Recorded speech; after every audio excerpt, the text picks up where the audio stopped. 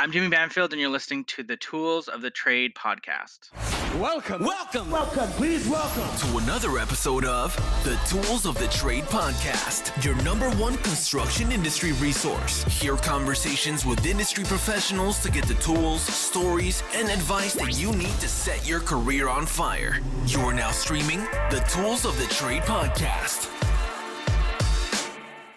This episode is brought to you by Company Cam. What is Company Cam? Well, I thought the best way to explain it would be to paint a picture for you.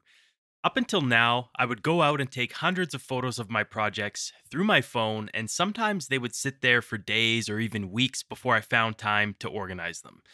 And then when it came time to sort those pictures, I would have to scroll back for hours to try and remember which project was which, then either try and upload to Dropbox, Google Drive, or plug in my phone and drag and drop onto my computer. From there, it would be either PDF editor for markups or emails back and forth, and it was just super inefficient. So I actually kind of stopped taking pictures altogether. Sound familiar? Maybe you're doing that on a project right now. Well, many listeners of this podcast and many guests on this podcast were ranting and raving about Company Cam, so I decided to give it a shot to see how it worked for my needs, and it truly solved all of my project photo organization woes. I am currently using Company Cam on my projects. It took me only about 15 minutes to set up, and at a bare minimum, my pictures are now instantly uploaded to the app as well as a web version, attached to a project based on the GPS location the photo was taken, and date and time stamped. That was already a game changer. But the beauty of Company Cam really comes through in the customization. You can create tags such as 24th floor or ensuite bathroom or rough-in or deficiency. You can then filter and sort by those tags. You can have running dialogue on projects or on individual photos with team members. Hey, Colin, this is in the wrong spot. Okay, Joe, move it over one stud.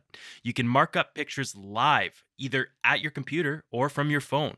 You can print PDF reports with captions. You can do easy before and after pictures, and the list goes on.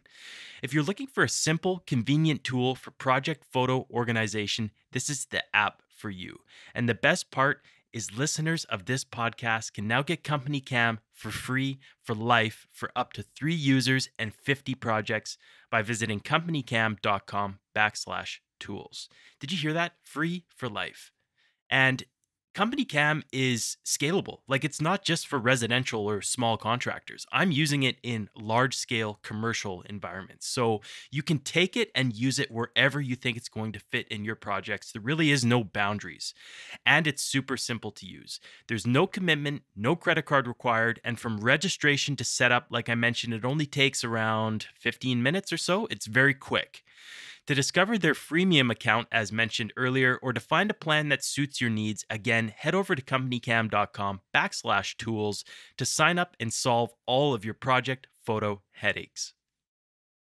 Hello, friends. Welcome to episode number 31 of the Tools of the Trade podcast. I am your host, Colin Toop, and I created this podcast, as you probably know by now, to not only help change the blue-collar optics of the construction industry, but to provide you with valuable resources that you can use to accelerate your growth, get inspired, and crush it in your construction career.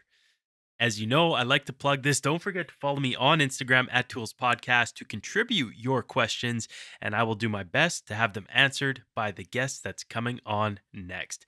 And today's guest is no exception of a fantastic guest as I sit down with Jamie Banfield, founder of Jamie Banfield Designs, or JBD for short. And JBD is a full-service, award-winning design team located in Port Moody, British Columbia, just outside of the hustle and bustle of downtown Vancouver. They specialize in creating stylish, well-edited spaces for residential renovation projects and custom home projects all over Canada. Jamie's design team offers a variety of skill sets that help transform spaces into beautiful, sustainable, and functional homes. JBD is recognized for their signature West Coast style with a focus on design for all spaces of the home and a specialty in the kitchen and bathrooms with a portfolio that includes residential projects in West Vancouver, Belcarra, including Love It or List It star Todd Talbot's Lions Bay home, a cabinetry line in the called the Banfield, in partnership with Kohler, 13,000 plus Instagram followers, and the recipient of 30 Under 30, Jamie is quickly establishing himself as one of the Lower Mainland's most sought-after designers. I was really interested in getting Jamie's story, and we sat down and talked about entrepreneurship, how he got into design, leadership, and we also talked a lot about what designers are, what they're not, so the common misconceptions, and what a successful design process should look like. To say hello to Jamie and the team, you have two options. Head over to Jamie Banfield, that's JamieBanfield.ca, or head over to toolspodcast.com, where you can always find the show notes and links to everything mentioned in these episodes. If you're looking to hire a designer, you're going to love this episode, so don't go anywhere. Jamie's coming up next. Jamie, thank you so much for joining me on the podcast. Thanks for having me. Yeah, this is going to be really fun. You're the first designer that I've had on the podcast, and I've got a few questions I want to ask you because I've kind of indirectly worked with you in the past. I've seen your brand out in Vancouver quite often. I've seen you all over the place. So I'm really excited to get to know you deeper on a personal level and understand what Jamie Banfield Designs is all about and your journey to get started. So the place that I'm going to get going here is the same place that I start off with most episodes, is to get a bit in context as to how you got to where you are and also what a day in your life looks like. So let's start right there with, give me a snapshot of, obviously right now things are different. You're working from home, so it's completely different scenario. But if we're back to normal and it was a typical work day, from sort of the second you get up and you start thinking about work, what does a day in your life look like as a designer at Jamie Banfield and the principal designer? Yeah, well, funny enough, everyone wants to be a designer, and everyone assumes that we play with these pretty products and samples, and we're just going to showrooms, and we got like a glamorous lifestyle. But realistically, my job as like the founder, the lead designer, like we're a team of five. What that means is I drive around most of the time. So I'm driving to job sites, I'm doing, client meetings, I'm doing prospect meetings, I'm connected with new partners, things like that. And then obviously trying to like manage our team. And what does that mean? So every day is a little different. Maybe we're dealing with somebody that's off sick, and our team's kind of like motto, I would say, is making the experience fun for our consumers. And a lot of people assume that what designers bring to the table is these pretty pictures, but really we take them from kind of like, we've got this vision of we need to have a house or we need a new bathroom, and then we kind of know what we want it to look like, but how do we kind of fill in that gap in between? So my job day to day could be reviewing clients budgets on how to hire us and how much we cost, and educating consumers on what an actual designer does cost, and then same thing what their project will cost, because ideally we don't want anybody to get into a project where the feasibility is just not there in general. Yeah, that makes sense. So, what do you actually call yourself? Like, what title do you go by as the founder? I do all the crap jobs. So I do anything that nobody else wants to do. I deal with our accountant and stuff like that. I deal with, if there is any issues that may come up, maybe it's one of our team members is not driving the best with the consumer, or, we've got a trade on site that just doesn't want to deal with our drawings and doesn't want to just print them and read them, or if anybody's out of line. So sometimes we might have a certain partner or trade that steps up, and they're out of line, they're not dealing with the homeowner correctly, or they're trying to sweep something under the carpet, which hopefully doesn't happen, but it does. So I'd say I deal with that stuff. So I deal with a lot of things that people on our team or just in general don't want to deal with, and I kind of enjoy that. And I would say my job, obviously it's our brand, I'm in charge of what our brand looks like to consumers, how we engage with everybody. So there's that kind of marketing aspect attached to it also, where I'm able to mold out where we want to go and be that kind of visionary on keeping the team together, on we're always thinking of what our end goals are. And realistically, our end goals are just to make that process fun and enjoyable for the homeowner, and not just these pretty pictures of a finished space. So, what's your title? Like your specific title? What would you call yourself? So, like on our letterhead and things like that, I'm a principal designer. So, pretty much lead designer. There's a lot of other, words out there like creative director, all this other stuff, but really it's principal designer. And what I bring to that is, on the design aspect, is I love function. And I played with Lego, and my dad's in construction, and I've always been able to kind of look at something and figure out how to pull it apart, or figure out how to put something together. So the thing I bring to any of our projects is majority of the time, 90% of the time, it's function. It's looking at a space plan and understanding where to move things, how to move it, and then having that visionary kind of look on everything else. And then obviously I can't do everything. So our team steps up where they've crafted their skills on AutoCAD or specifying or knowing what products or knowing what suppliers have what in stock or knowing lead times on things like that. That's kind of the assets the whole team kind of brings together. Gotcha. So you're a pretty young guy and you've had your business for how long now? We're about 8 years old. Okay, that's awesome. So what happened before Jamie Banfield started? Like obviously, like what happened that inspired you to become a designer and then how did that transform into you actually starting a company? Like walk me through your professional career or maybe any jobs that you had before this all started.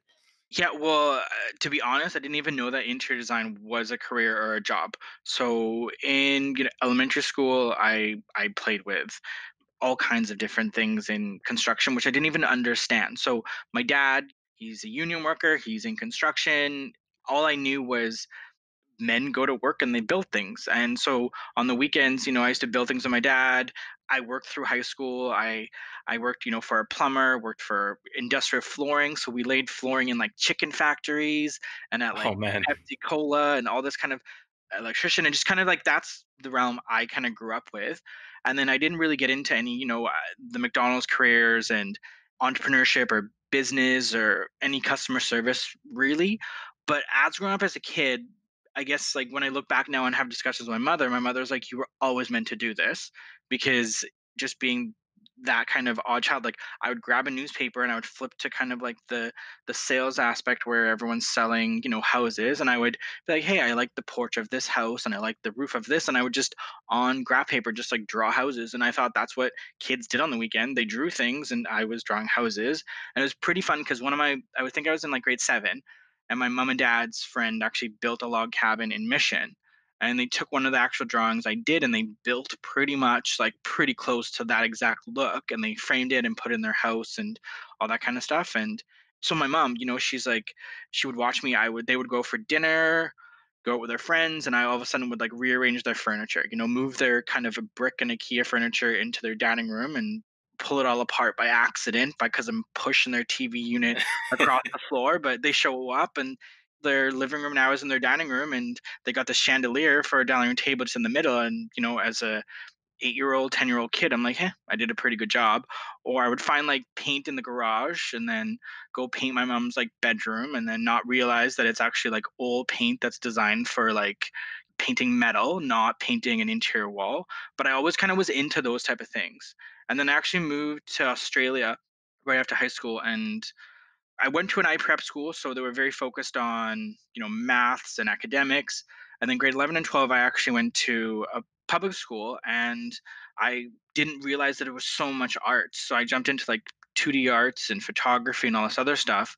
Moved to Australia, kind of dabbled in like a very, very basic entry level marketing job.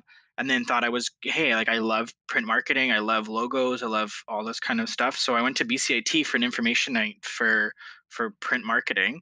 And then they were also hosting an interior design kind of information night. And I was like, people get paid to do this? And I was like, cool. How do and because all along I thought there was an architect or there's construction and that's it. There's nobody in Right. between. I just assumed an architect did everything. And then one really funny aspect though is I'm working from home now the last couple of weeks. And on my desk, which I never sit at, there's a framed photograph of a business card that my best friend in elementary school made, and it's actually a business card for an interior design firm, and it's called JB Designs, which is the actual Jamie Banfield Designs is our company name, but JB Designs is what's registered, and it's interior designer, and it's this card in grade 7, which I didn't even really understand that I was going to go down a path of interior design and things like that, which I think everything kind of just layers up and kind of adds on to each other, and just kind of compounds to kind of get you to where you got to get to. That's interesting. I like that it's been in your blood for a long time. And I have something that I want to ask, but we'll get back to that. So, if somebody wants to become an interior designer, what type of education do you think is required? Is education required? What do you need to physically become a designer? Yeah, well, I would say like with the realms of like social media and TV shows right now, most people assume that being an interior designer is going to job sites, picking out materials, dealing with all kinds of other things, but not necessarily. What it is it's you're on a computer, you're on AutoCAD, you're dealing with programs, right? So if anybody has education, I would say AutoCAD is going to be your number one skill. So a lot of people assume that rendering pretty pictures, that's what needed to fill it into a portfolio, whereas AutoCAD are technical skills. So if you look at kind of where we're in BC, so a technical school. So I went to BCIT and it's driven around pretty much technology and is and about skills. It's not overly theory based. So if anybody's going to focus on any type of skill, I would say AutoCAD. And especially like we're a small firm, so we do fixed billables for projects majority of the time. So we'll deal with the homeowner on, they're building this house, we need this many hours to get you from A to Z. So for us, we got to be efficient, so we need somebody on our team to be educated in knowing that actual program, but also knowing how to work it properly, so we're being efficient with their time and our time and obviously their design budget. And then I would say another aspect of it is communication skills. So as a designer, my brother says that I am a salesperson with a coloring box. Like that's what he thinks my job is. And he's not too far out because when we're dealing with a homeowner, we got a project right now where we're proposing, a black tile in one bathroom and we're proposing, a color, like a really fun color on a cabinet. We need to sell that to the homeowner. And the way we need to sell it is we need to understand their emotion and where they're kind of getting to and what really makes them vibe and jive and feel and move and feel sad and happy. And so if anybody can have good communication skills on how to connect that to somebody, so if you can take something and be like, hey, this is a product that I know is going to impact your life and this is how, instead of just being like, this is a purple thing and purple is my favorite color, so it must be yours also. So say those two, I would say, like, understanding the kind of the technical aspect of AutoCAD for sure, and how to use that, but then also the communication skills on being able to sell and understand the whole sales process. Because in the sales process, you're literally listening, whether you're selling a car or a house or a tile technically to a homeowner, you're selling them by listening to what they're giving back to you, what they need, what they're saying no to, and why they're saying no. And we've had projects where, a homeowner has literally said no to something, but the more we dive into it, really they're okay with that product, they're okay with what it is, it's something else behind them. So maybe it's a budget aspect or it's something different which we need to kind of zone through. So I think if somebody brings those two skills into any type of design atmosphere, whether working for a large firm, a small firm, or independent, those will be skills that will help craft them for sure. So why not just go work for a big firm? Like, why did you decide that this is what you want to do for yourself? Take on the burden of being a stressed out business owner. What sparked the entrepreneur side of this journey? I didn't know. My career started, I worked in construction when I was going through BCIT, and then I ended up working at Home Depot. And Home Depot was probably the best education platform for me. Like I don't know if it's exactly the same, but back in the day, I had full-time hours, I had full-time benefits, and they taught me so much. So what would happen was is I would go out and learn, 2 weeks full time of tile. And they would compensate that. They would pay 9 to 5 to do that. So I learned so many other avenues on setting materials, what actually grout is. Whereas, a typical designer these days, they're specifying a grout and maybe a texture, but why is something unsanded or why is something sanded and all this kind of stuff. So that kind of led me into, then I worked in kitchens at Home Depot, and then I ended up working for Merit Kitchen. So I learned kind of millwork, cabinetry, all this kind of stuff, and all that kind of just kind of compounded into all these additional skills. But from there I went and worked for a small interior design firm, and I just assumed that's kind of the realm of what it was. We kind of parted ways, and I went to one of the suppliers that we had as a small firm, and they were like, go do this by yourself, like you're doing it, there's a lot of things that you're doing well, just keep building on those. And what it did is it kind of opened up to me being like, not that I want to like change the norm or be something different or groundbreaking, but I was like, there's certain aspects to this business that don't sit correctly for me.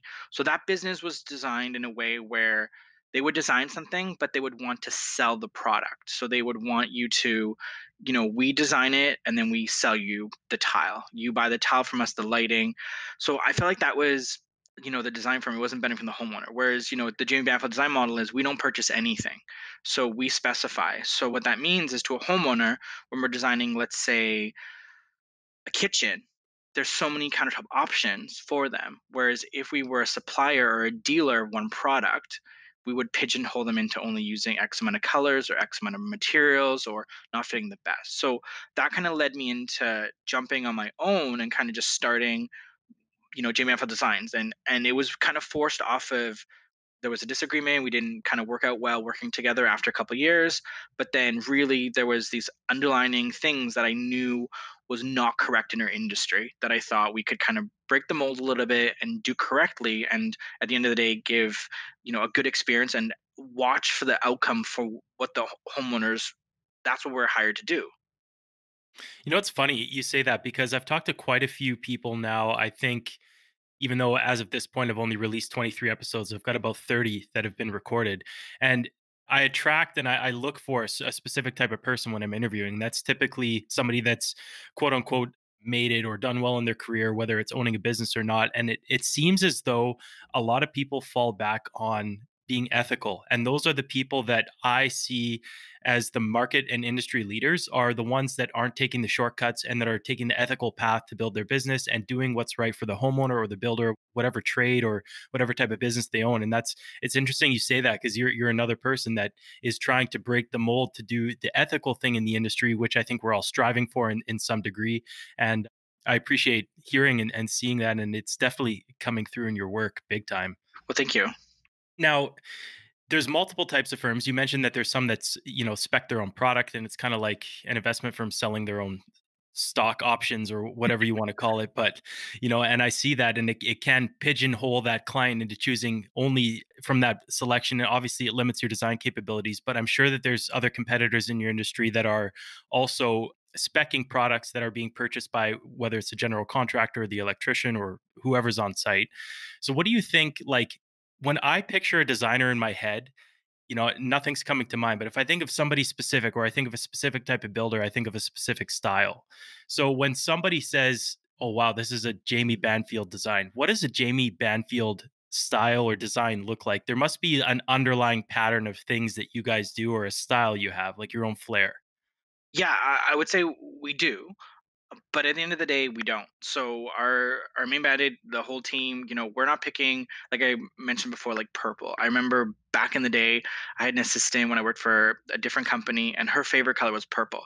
So if she was kind of tasked to work on something, there'd be elements of purple in there, and I was like, this is all wrong because you're not focusing on kind of the mandate or like what somebody wants, because color makes people feel differently. People, men or female, they look at color completely different. They react to it differently. So like you got to kind of understand who wants it, who's using it, what it's used for, and then kind of get to that end result. But I would say for us as a team, I would say being detail oriented for sure. There's little things that we've added into our process. So we follow a process. And that was something in the beginning that I wasn't really understood, that there is a process. It's design, it's, you get taught all these skills in school, but how do you actually put them into A to Z?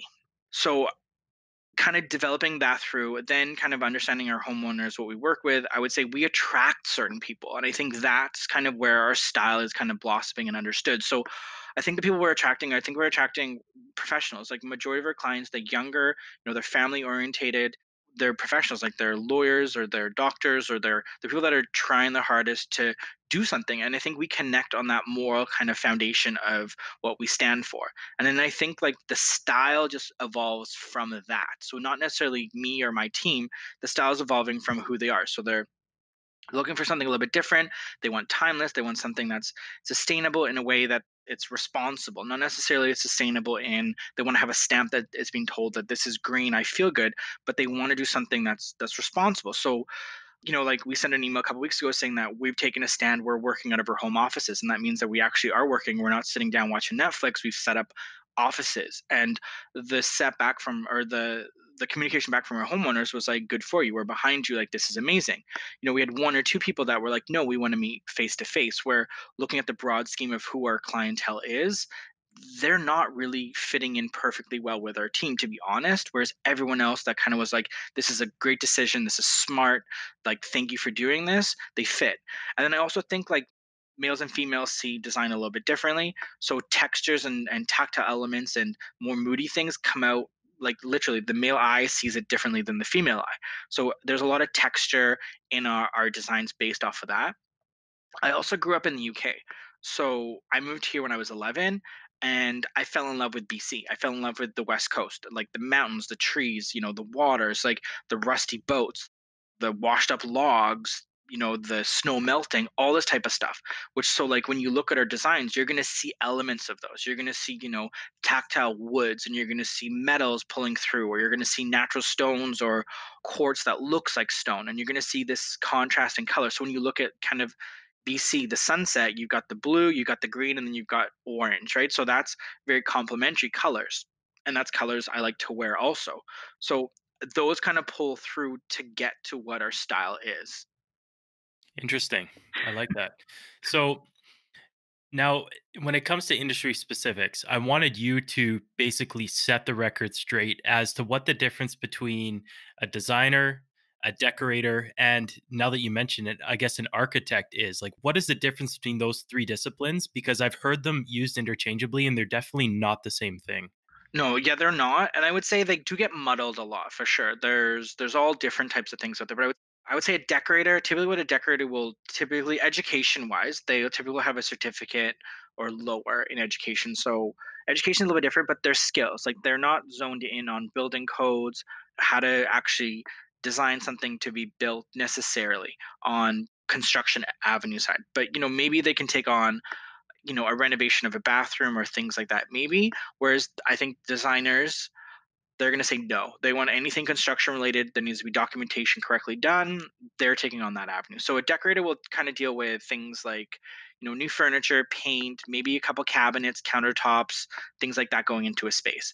And then what an interior designer will do is typically they're working on documentation. So what documentation means is they're building up demolition plans, they're building up drawing packages for the city for permits, they're dealing with construction drawings, so what walls to be built, what they're made from, and then reflected ceiling plans. So how is the lighting going to be installed, and that kind of avenue. So they take it at like a couple steps above what a decorator would do. And typically they're coming in for bathrooms, kitchen renovations, possibly new additions, possibly small new build spaces.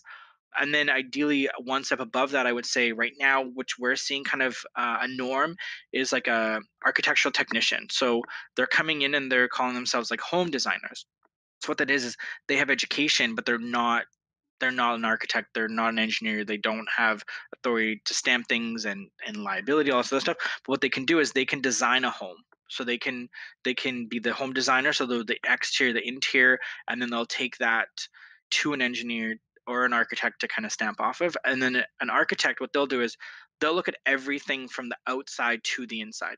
And majority of the projects we work on that are new builds, we work with an architect. So maybe the homeowner has found the architect or the builder, and then Jamie Banfield Design is going to do the interior. But it's really funny how our scope of work really crosses over, and it crosses over big time between an architect and a designer. Architect has a lot more education than a typical designer does. Designer typically would have like a diploma. Architect would have, a bachelor's or a degree or all kinds of other things on there. So they do have typically a bigger avenue of education, but it's really funny how they work. So I think the best project is actually having an interior designer and an architect. And the reason for it is the architect will look at the house as curb appeal, whereas J Manfield Designs or an interior designer will look at the house as far as curb appeal with your Christmas lights on. So where's your Christmas lights going to get plugged into? Where's it going to get switched? Which I know everyone's like, whatever. Or like when you're designing this house, where are the planters or this bench on the front porch actually going to fit? Do you have enough room? Do you have enough room on your front door to actually get a sofa in the house? And then also when you enter the house, we look at function. Whereas a typical architect will lay out, let's say it's cabinetry. And I would say the biggest thing we jump into as soon as we hit a project is we want to look at space planning right away. And some homeowners like, no, no, no, the architect's already worked on this. Leave it alone.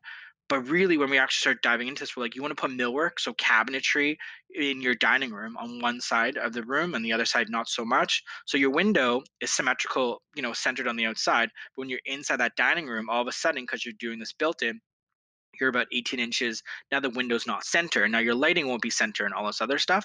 So an architect and designer will look at things a little differently. So architects, when looking at interiors, they'll do rough numbers. So let's say it's your kitchen cabinets in your kitchen, they're looking at 24 inches deep. Whereas when a designer will look at it, they're looking at 25 and a half. And then they can look at your casing on your door and how all this kind of interacts. So I would say a best project when you're working on a large renovation or a new build is to have a designer and an architect, and ideally they'll work really well together. Interesting. I didn't know that. I guess they do cross scopes quite a bit, and that's why people interchange them. And then you've got your typical general contractor. And from my experience in some of the conversations I've had in my career, there is two camps. So you got the camp of GCs that is saying, I'm building this house. I'm smacking the 2x4s in, so I'm calling the shots. And I'm going to get my electrician to send me what he thinks is an RCP. I'm going to get my plumber to pick fixtures, and we're just going to go at it and build this thing. And then you got the other camp of GCs that says that they build some of them exclusively with designers. They prefer to have the design. Why do you think, in terms of the general contractor's point of view, it's beneficial to have the designer and not just try and tackle this job on their own, thinking that they have all the skills necessary to build this with the flow and the effectiveness that could happen from that? Yeah, I think both avenues can set up to success. Most of our projects, there's a budget involved, and somebody needs to be accountable for the budget. So ideally, what a designer will do is they'll be responsible for kind of creating this plan. So the way I kind of explain it to our homeowners is when you set out, you're going to say, hey, we want to have Easter dinner. So what is that? And then you got to narrow it down. So by the time that builder kind of gives a quote, because they don't have anything substantial, they're going to go off of maybe past experiences or generic budgets. They're not actually going to understand exactly what is needed here. So they're going to give you a generic budget. But if a homeowner needs more of like a detailed budget, as far as we want to know where everything's going, how much things are going to cost, they should bring in a designer. And the reason for that is they're going to build you that recipe, and what they're going to do is they're going to nitpick each kind of detail. And one example I kind of put out there is, let's say you're designing a kitchen. You're building an island, so your island is X amount of square feet. Everyone wants this big, large island these days. So a typical, like I would say, decorator or just the builder on his own will be like, "Hey, do you like this cabinet color? Perfect." Our cabinet guys will get you a price. Do you like this countertop? Perfect. That's great. But what nobody is really understanding in that whole realm of things is nobody is actually checking how big that exact island is prior to for the design, and nobody's checking the size of the slabs of the stone. So if we want a certain edge cut on that stone, we know we have to deduct 3 inches on all perimeter of the slab. So ideally, what that benefits the homeowner is, are they going to be buying one slab for this island, or do they have to buy two and have a seam? Whereas if they don't have that plan predetermined in the beginning, they're not going to know that until the cabinets get installed. And then the countertop guys come and measure it, and then they're like, "Oh, excuse me, Mr. Smith, we need to have two pieces of stone here, and there needs to be a seam in the middle." Whereas if somebody actually designs the plan, picks out the materials correctly, details them on drawings, you'll know exactly what you're going to get. So if you're like, I don't want to buy two slabs, I also don't want a seam, maybe just making that island 1 inch shorter will get you one full slab with no seams, and you're only buying one set of material. So an actual designer, in majority of the times, up front, you might look at the budget and be like, whoa, that's a lot of money for design. But technically, that money that you're going to spend on a designer, you'll get all that money back off of the issues or the mistakes, or just knowing in advance. So let's say that kitchen that you're designing, before you order the cabinets and before you order the countertops, you would know all the details. So then you can justify, you have everything outlined, you know exactly what everything's costing, you know what's going to impact what. And then same on the domino effect. Like there's one project we're working on right now, and not throw anybody under the bus, but we just got an email, and the project's been running for a couple months, and they're ready to order tile, and they want tile to show up next week. So their email to us was reselect tile products because we need this in 3 days. Whereas when you look at our design drawing package, if you flip to the back pages, it shows you every tile, and we have every lead time on there, and we have every contact. So really, if the design is used with the intent of using it correctly, you're able to outweigh the benefits of those, and you're able to make sure you're ahead of the game on those type of things. Whereas, if it was a builder just doing it by himself and said, "Hey, Mr. and Mrs. Smith, go down to the tile store, pick out your tile. We need it for next week," they're not really going to understand what they're picking. Maybe they're not going to, have the broad range. Whereas a designer, our office, we have a sample room and we have maybe 20 different tile suppliers with product coming in, and we're able to pick the best, but also the more durable and the most cost effective products from each different supplier, not necessarily just buying from one. Gotcha. So it sounds like the devil's in the details. I would say so, and I mean, like, it's just building a recipe. So most of our homeowners, they know what they're wanting to accomplish. They know what their end picture is kind of going to look like. They want to have a kitchen that has like wood and metal or this or this. They want an island with stone on it. They want two sinks. They want hardware. They know those details, but they need that recipe to get them. So like talking about Easter dinner, right? You know that you're making a turkey, but until you figure out exactly all the details, like how many potatoes do you actually boil? Like how do we not waste having food? Like how do we make sure that gravy's cooked the exact same time as this? Like we kind of build that recipe to get them to the end instead of just being like slap it together, get us what you need. Got it. That makes sense. I understand it a lot differently than I did before talking to you, so that's a good thing.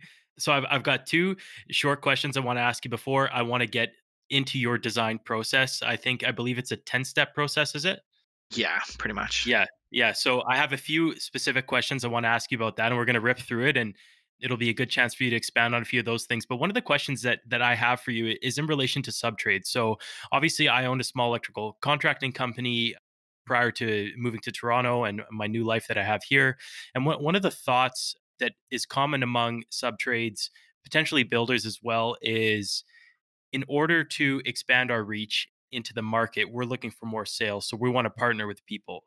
And do you find it to be beneficial to reach out to a designer as a subtrade to say, hey, this is who we are. This is what we do. Keep our card in your back pocket. If you ever need anything, call us. Do you think that that's a good avenue to pursue, or do you prefer to not deal directly with a subtrade? We want to work directly with subtrades. So yeah, I think it's a great idea for any trade to connect with any other trade. So I see us as a designer, like we are another trade that's in this picture, that's we're all working together for the best interest of the homeowner. So a designer, like, we would work with trades on site.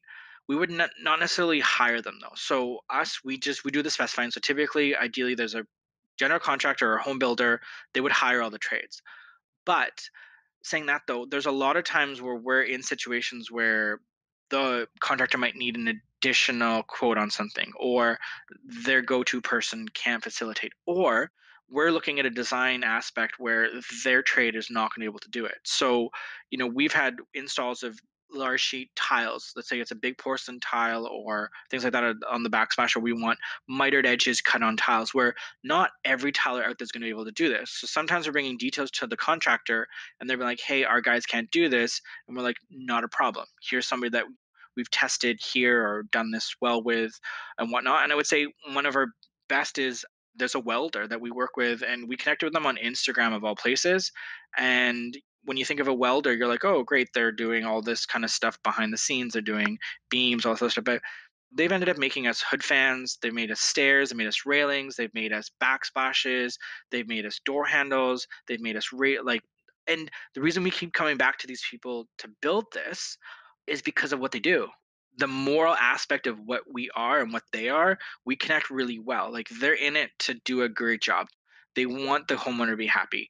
They take pride in their craft. So when we get suppliers, whether it's products or showrooms or trades that reach out to us, and I would say we get, a couple a week that reach out. And I would say they're doing it in the wrong avenue. So the way they reach out is they will compensate us. They'll say, "Hey, we'll give you a cut here, or we'll give you a commission here." And I'm so proud of our team. Like we take zero commissions from anybody. So no furniture stores, no products, no trades, nothing, because they don't get it. What we want is we want our customers to be happy. So what we ask for is do your job properly, take the time to quote properly, like take the time to think about the project, like give us realistic expectations on budget and timelines, and then be proud of your work, like stand behind it, want to do better, always want to evolve. And I would say those people, they win over giving someone cutbacks. And that was one of the reasons that kind of I did jump on my own, because me picking a product for a homeowner and, me guiding that homeowner to use a certain product or a certain trade based off of my financial gain is not correct, because I'm already getting paid for my services anyway. And then also, I think like when they're reaching out, reach out correctly. So like we put time on our website. We made an actual page for partners, trades to go there, fill out us application kind of thing. Just give me your name, your email address, phone number, what you want, and then send it in, right? But I mean, like we'll get people that are reaching out, they're sending us a message on Facebook, or they're doing kind of all these other things where it gets very muddled. And if you want to kind of connect professionally, just show up, give us a business card, come to an event, that we're at, give us a business card, set up a lunch, let's go have lunch and talk about what you could do. And 9 out of the 10 times we're able to kind of work them into certain projects. And I would say also, small guys or big guys, like I remember our first design job and our first new custom home, the homeowners were like, "Hey, do you have a portfolio based off of what we're trying to build?" And my answer to them was like, "No, but I can explain to you how this project might be a bigger scale, but the underlining elements are there." So I think if anybody's like they're trying to connect and be like, "I haven't done this before, this is something different," don't be scared to reach out either. Because really, if you're underlining morals and you're underlining kind of ethics and education, all this kind of stuff sits in there, then you should be able to do a good job anyway. Amazing. Jamie Banfield can't be bought. Yeah, no. I love it, man. So I want to get into your design process because I think it's great. And you mentioned that's kind of your one of your differentiators that you have as a company. And I think it's important. And we've talked about this prior. We had a quick call, I believe it was about a month ago, and we talked about educating homeowners and the whole process. So I want to start off with what you call the meet and inspire. But before the meet and inspire, what percentage of work do you think comes from general contractors versus a homeowner that finds you first? I'd say like 70% of our work comes from consumers. So it could be, we've met them at a trade show, we've met them at a consumer show, or they've seen us on TV or in a magazine or on social media, or word of mouth, right? We've wrapped up a project, and there's a project we worked on in Port Moody. It's literally a couple blocks away from our office. It was a condo renovation, and we've already finished another project based off of that. We're working on two more based off of that, and we've done a couple other quotes based off of that one project. So a lot of them are coming directly from consumers. And I would say some of our jobs, we they don't have a contractor, and some of them do. So we'll connect the dots on, hey, here are three guys that we worked with that we like, that we know can kind of tackle this in. And other times, the contractor's like, Jamie, we worked with you in the past, or we're going to try working with you, here's a project that we'd love to collaborate on, here you go, kind of thing. Got it. So after that relationship is established and you're deciding to proceed with the work, you start with your meet and inspire phase. And what is the first like a good interaction with a homeowner when you first sit down to start going over fundamentals and what the project's going to look like? What are the key things that you're trying to either instill in them or take away out of them for yourself to learn more about what like who they are and what they're looking for? Like, what does the first step look like? Yeah, so the reason why we do a meet and inspire, and when we call it a meet and inspire, is kind of going back to that my old job. Like if you want us to come out to your home or you want to talk to us, we're going to charge you $250 for a consultation. And it was very short-minded. So we call it a meet and inspire. Jamie Banfield, the principal designer of our firm, I go out to each and every one of these.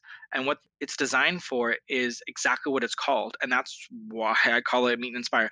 I want to go there, I want to meet with these people and see what they're trying to do. And then also they get to meet with me and see what I'm trying to do. But then also, like, can I inspire them on their project? So am I going to walk in there all frumpy and being like, "Oh, this is too expensive. You're not going to be able to afford this," or "We're 6 months away. We're too busy," or am I going to get in there and inspire them? Be like, "Yeah, just like Home Depot, right? You can do this. We can help." Obviously, some projects we're not able to, because some we go in there and the expectations are just too tight. And I'll flat out tell them like, A, we're super tight on this budget, but we know we can get you to somewhere, phase one, phase two.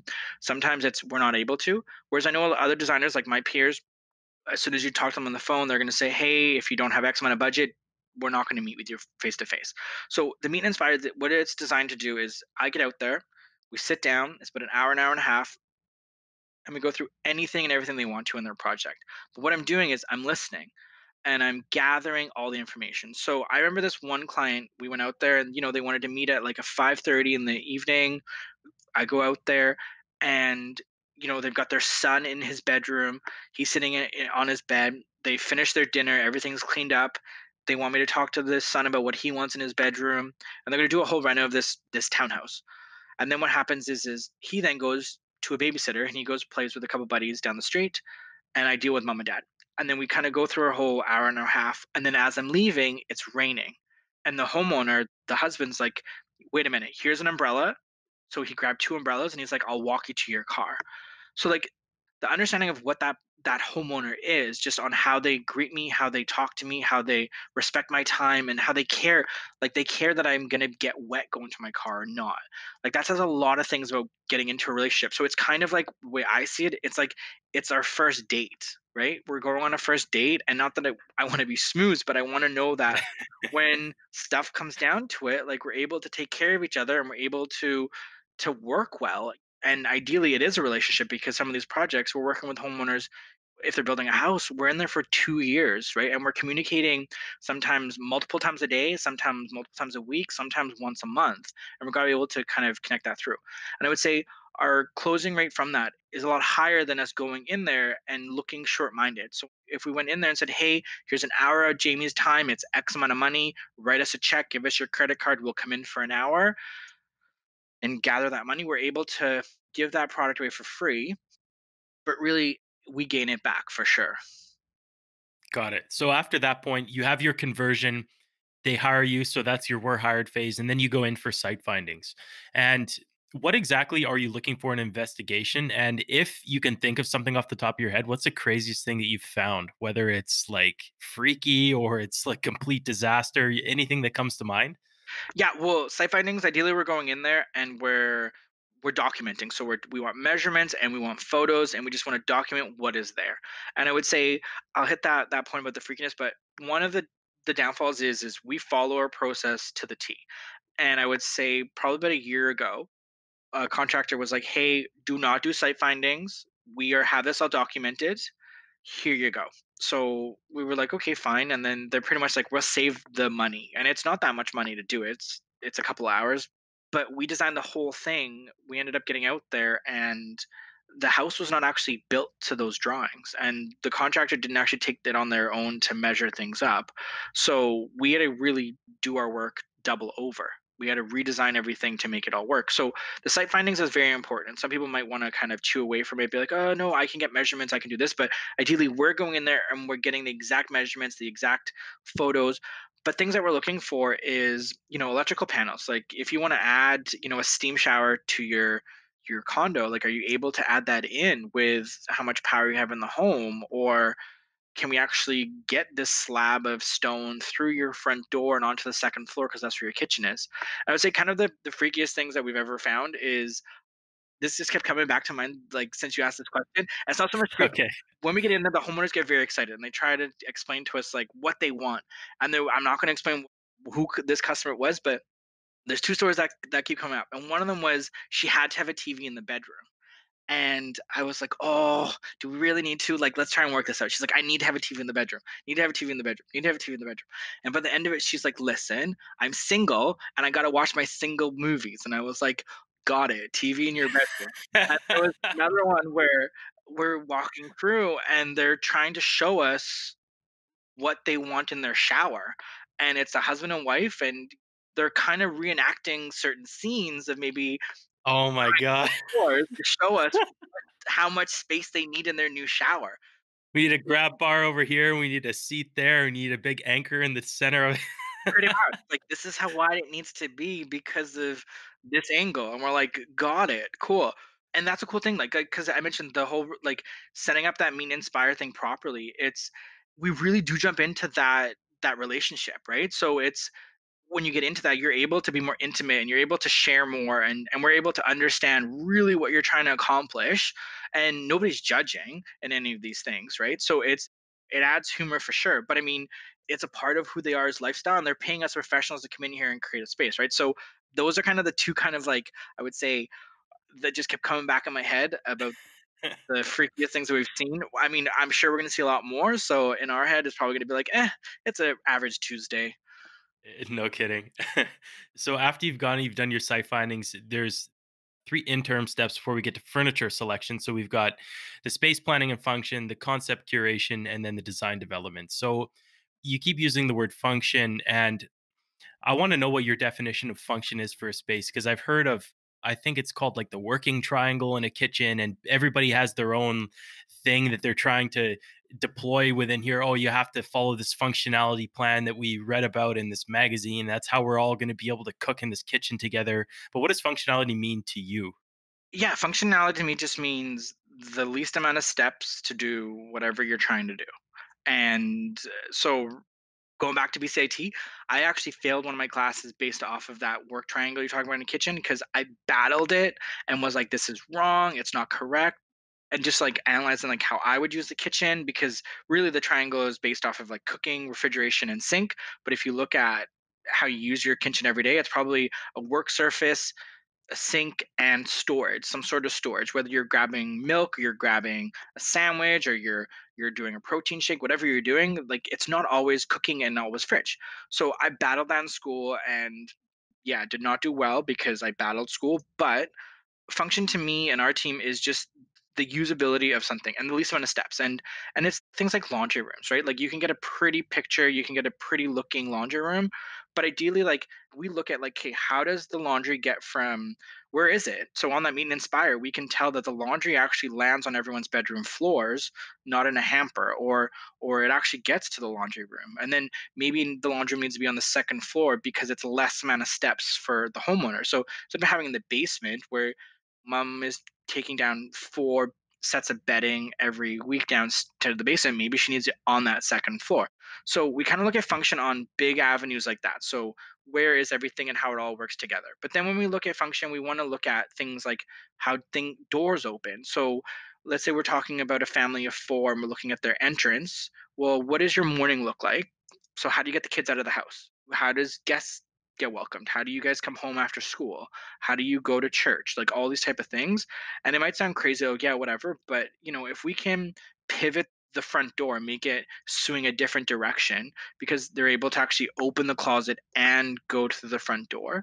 And I think function a lot of times it's breaking people's habits. So sometimes I would say more kind of our middle-aged, older clientele, they are kind of stuck in their ways of like, this is how we've done it. So we're like, let us think differently. And maybe the thinking differently doesn't work out well. So like my kitchen at home, I'm in a 1 bedroom condo and we have a 24-inch wall oven. So that is a lot smaller than typical. 30 inches is typical. Whereas we have a 36-inch gas cooktop, which is bigger than the norm. And we're able to make dinner for 12, let's say for Thanksgiving. Whereas it's understand the function of how our fridge works to our oven to our cooktop. So when you're actually making these dinners, we're going to be using the cooking elements a lot more than we are the oven. So it's even function sometimes that plays out. And we've got elderly that we're working with, and in her showers, we're putting in electrical. It's called DTV. It's an electrical thermostat for a shower. And what does that do for her? Does lots of stuff. She doesn't have to clean as much. So what she can do is she can hit mode on this thing, and the mode will blast hot water for 15 minutes, which obviously might not be the most eco-friendly, but what it does for her is she's able to spray down her shower, set this mode, all of her shower heads go on for 15 minutes, rinses off her entire shower. She can clean up a little bit of it. So like function can be done in so many different ways. It doesn't just have to be just like a how do you walk through a space. So it's mainly about how you live through the space, and how to make that easier and more functional. So I understand that part. And then when it comes to the concept creation or curation, excuse me, I'm sure that at some point, and maybe I'm mixing my steps up, but at some point you're going to be presenting an end design to somebody, and I'm sure at some point in your career they've come back to you and said, that just doesn't look like my Pinterest board, or I'm really not happy with what you've presented me. So how do you navigate that conversation? I guess this kind of ties into budget as well. Maybe at some point after the design, you're like, look, we've just decided that this is going to be the best approach, but it's a little bit more than you are looking to spend. So there's navigating that aspect of the relationship too. And as you mentioned, with any relationship, those are tough conversations to have. So what would you recommend, or how do you navigate those touchy conversations. Yeah, I mean, this brings me back to I remember a job many years ago where we went out there and we presented the whole design to the homeowners. The wife was like nodding her head, like, yes, yes, yes, yes. And the husband just like stopped us halfway through and was like, am I on a TV show? Am I being punked? And we were like, "No, I don't think so." But, like, it was so online with what the wife wanted, and it was so offline of what the husband wanted. And, trying to manipulate both avenues to fit that in. And there was another job we worked on, and we're presenting master closets, and we're going through this whole closet, and the husband's, like, jumping up and down, like, "Yes, yes, yes, yes, yes."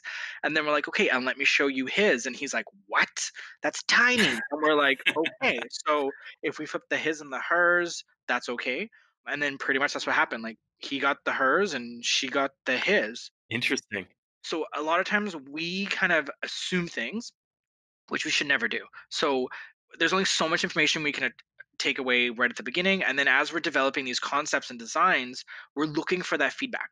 So we want people to be like, hell no, this is completely wrong. Or Jamie, you're crazy. This is going off to left field. Or this is perfect. And ideally, revision after revision after revision, we get to the exact kind of like, I'm in love with everything, right? There's only been one project ever that we presented a concept and the homeowner was like, do it. And I was like, okay, like you need to go sit and think, you need to develop, like you need to go research.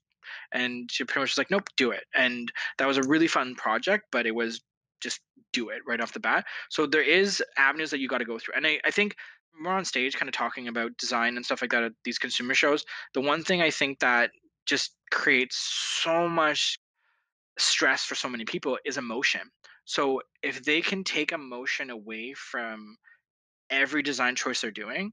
So take the emotion out of like, my sister has this, or I fell in love with this and I don't know why, or I'm being stubborn, my husband likes this, so I need to not like this. I think like if you get rid of any emotion and actually make thought process on why am I doing this? What's going to happen? And does it come back to that overall end result? So if you're trying to create a spa like bathroom and we're putting all these finishes that take tons of maintenance, that's not going to be that spa like atmosphere all the time. It just be that spa atmosphere when you're having that one tub. But when you're sitting in there staring up at all these mirrors and things that need to be cleaned, that's taking your spa completely away.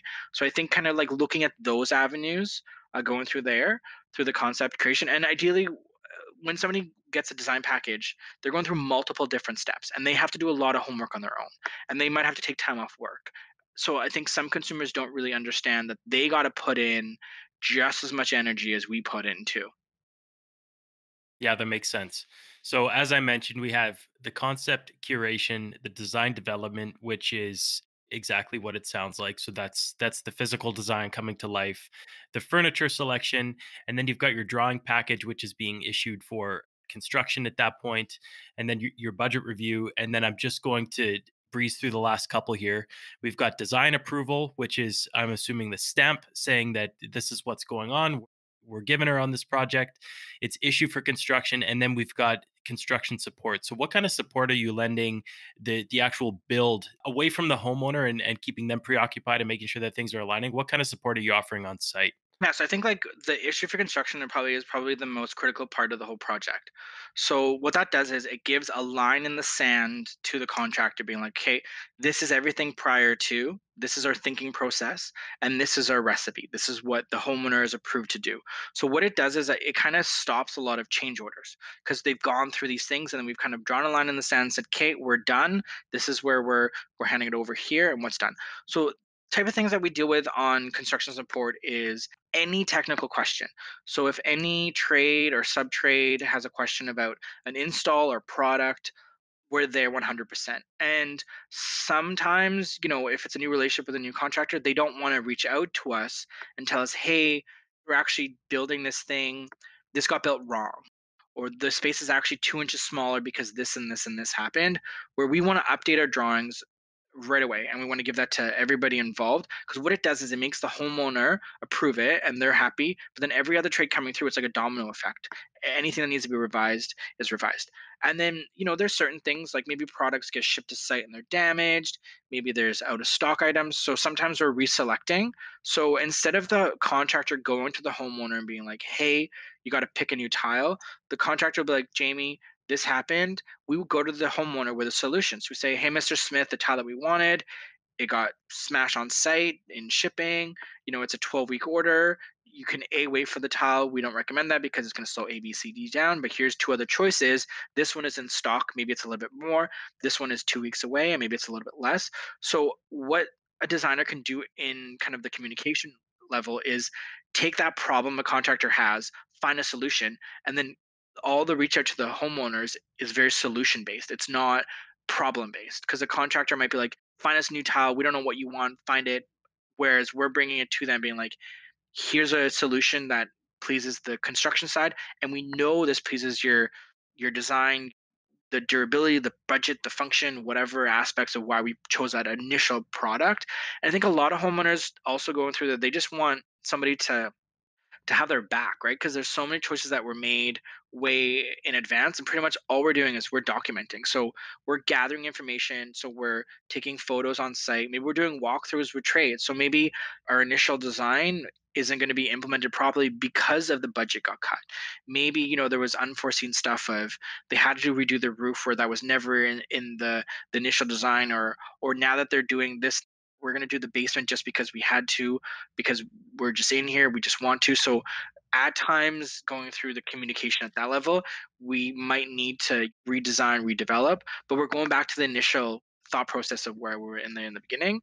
And then I would say for the homeowner, the pleasing avenue for that is when we do go to site, we do work with all the trades and all the contractors pretty well, but we're there to pinpoint mistakes too, right? We're like, hey, supposed to be no window there, or that window is supposed to be a little bit lower. So we're kind of checking our work and their work.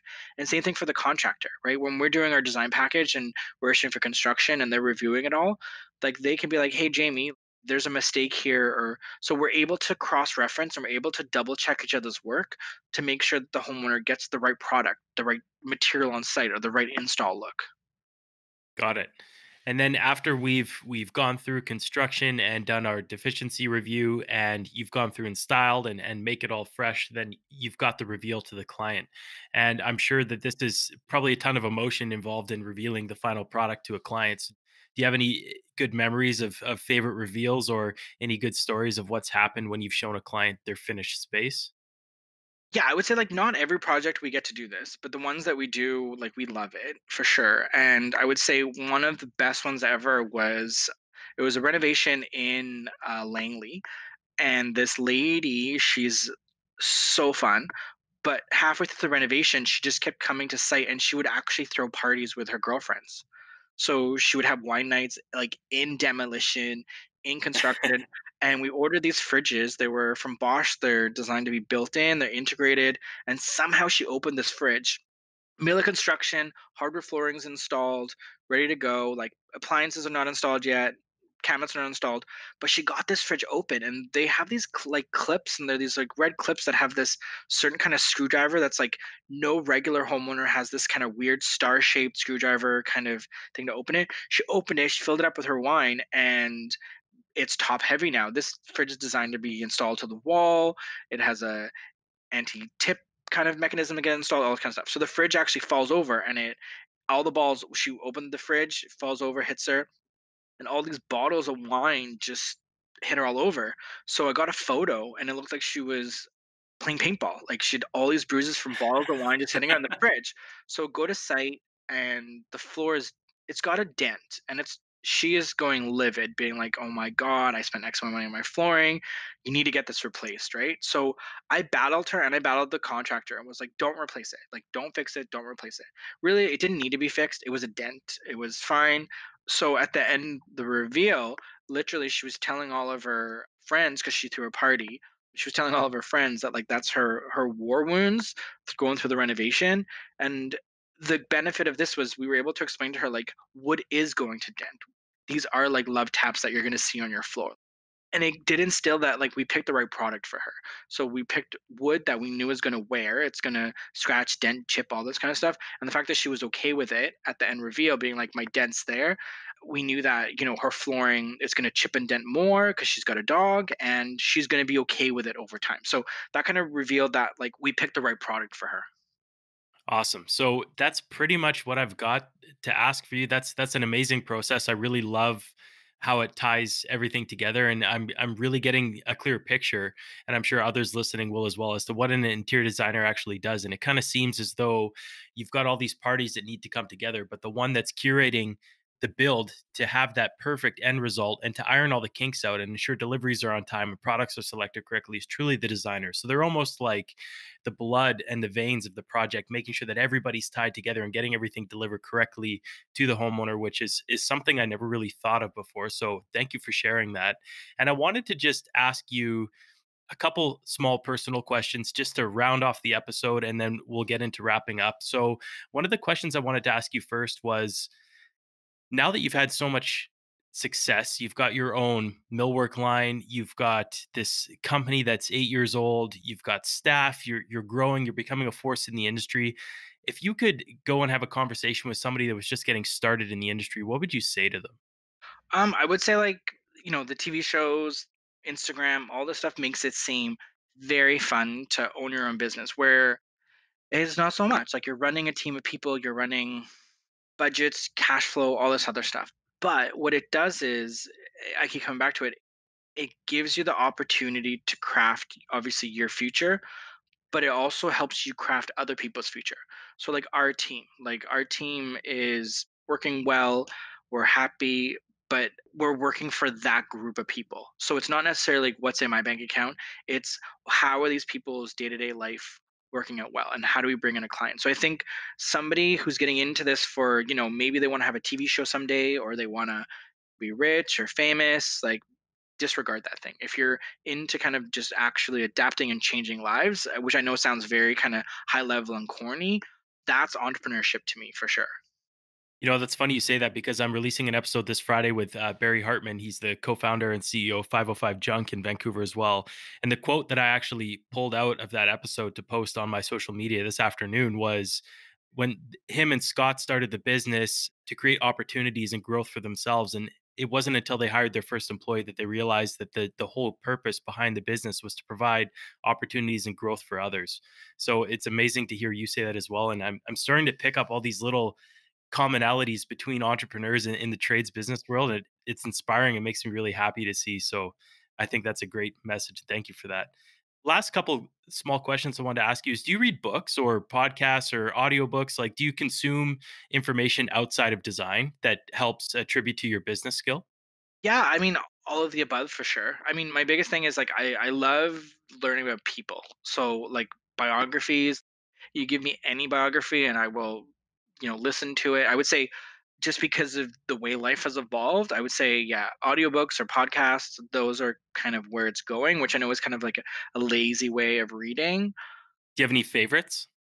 Favorites right now, I would say I just finished up like the Elton John book and I love that. And Elton John, like I something has drawn me to him for so long. But I would say it's the battling of the failures for sure. It's getting to an extreme high and then getting knocked down and then getting back up and doing it all over again and over again and over again. And I think that's as an entrepreneur, like it can be a very lonely world in some ways. And there is a lot of highs. Like everyone around you at the end of the day, like whether they're your homeowners or your employees, like they want to please you, so not always are you getting the nitty gritty, the raw kind of facts. Where that kind of there was a lot of things that I kind of saw in entrepreneurship than like kind of what Elton John went through, which is maybe sounding a little bit crazy, but yeah, that was probably one of the last ones I read that I kind of loved for sure. I saw his movie. I thought it was pretty good, and you definitely get that high and low feeling from him as well. His story's pretty crazy. Yeah, I loved it. Do you have any favorite quotes or philosophies or anything that kind of resonates with you or comes back to mind over and over again that you think about a lot? I think, and this might not be like in a quote, but one thing that my mom kind of told me when I was growing up was if I wanted to be a garbage man, like be that garbage man. Or if I wanted to be whatever it is in life, just be that person.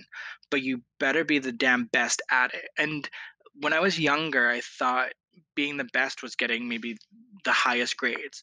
But I think it's just doing that job justice. So that like I would say every day I wake up, I go back to thinking that because being a designer just in general can be difficult, where a lot of people might assume it's not. And then, dealing with clients can be difficult, but then also just running a business and running a small business and a team of people. Like, when we're a team of 5, like when you take one person's attitude in that realm and it's not meshing well, that's 20% of your body for 8-10 hours a day. So I would say just being the best of what I'm going to be and having that ability to just choose what I want to be. And I have certain friends that they at 5 o'clock like, oh, thank God, like I'm done work. Whereas I don't really feel that I'm done work. And I also don't feel like that I'm gonna ever be done work as far as retiring because this is something that I'm enjoying and it's probably gonna evolve. So I think that quote of just being like be whatever you want to be, but just be the damn best at it resonated with every single day.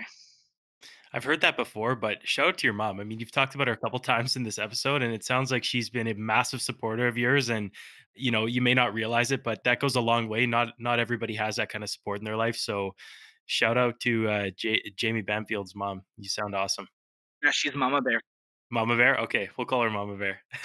Is there any final thoughts or anything that you want to leave anybody listening to think about, or any calls to action or mission statements that you want to leave behind for people to think about?